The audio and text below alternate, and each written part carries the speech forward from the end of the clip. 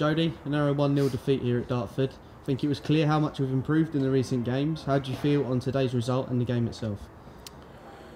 Obviously the result's the result. We've lost, we've got no points. The performance is a different matter, and I have to look and consider performances to see where we're at, and the performances are getting better and better. We're much more solid defensively than we were at the start of the season and when I first came in. We've created some decent chances today as well, especially in the first half, with Joe Felix and getting some overloads in and around their penalty area where we pressed well.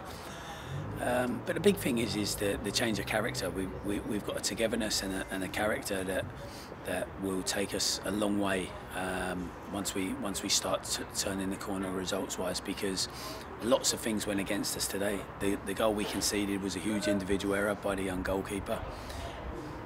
We didn't fold, we kept going, we stuck at it. In fact, I think we controlled large parts of the game. And then obviously, when we were in the game and we made 2 positive substitutions, bringing on Wabs and Bagasan to really turn the screw and try and get that equaliser, the goalkeeper comes out, hesitates when he probably should have headed it, and ends up getting a red card. So that made it hard, but then you watch the next 15 minutes and we carried on going. We carried on trying to get at them, we carried on trying to break. They didn't have any clear-cut opportunities, even though we're down to 10 and we got our left-back playing in goal. So there's lots to be pleased with, but you know, it's a results business, obviously, especially when you're down where we are in the league. We kept Hampton very quietly, who were 4th or 5th in the league. We kept Maidstone very, very quiet last week, who were 2nd or 3rd, and then we've played top today, and I think it's fair to say we've kept them pretty quiet as well and caused them quite a few problems. So performance-wise, we're going in the right direction, but it takes us into a really important month now where we play Chelmsford, Concord, amongst others, and we're going to need to turn these performances into points.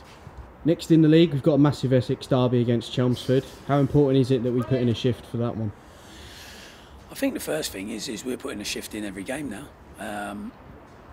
I don't see a team that rolls over.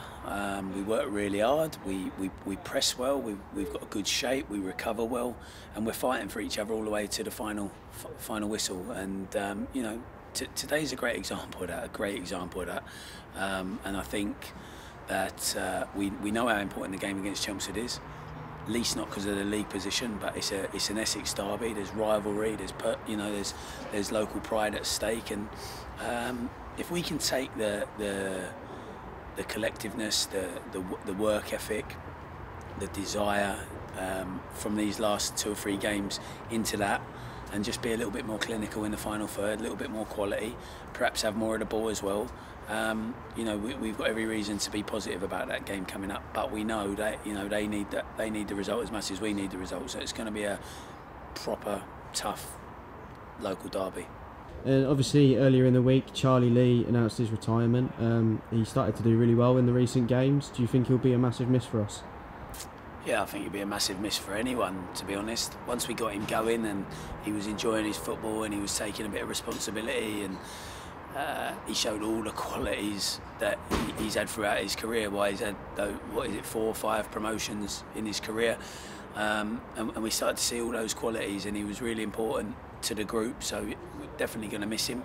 But I know how much he was struggling with his back between games, during games, taking multiple painkillers to play the games.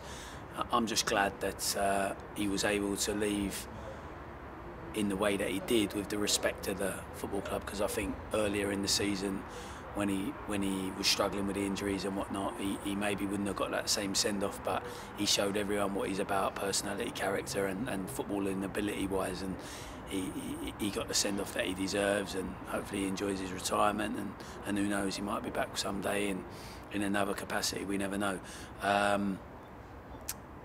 Just to sort of talk about how things go, Charlie had been playing there, and obviously his injury had caught up with him, and Laurie Wilson went in there, and now Laurie's isolating for 10 days due to COVID regulations, and it's a measure of where we're at, where different players can come into the side now, and we don't look any weaker. we're definitely making progress. We're definitely going in the right direction, and you know, I look forward to the day when we turn that corner, the weight comes off people's shoulders, and our good football starts leading to goals and leading to points.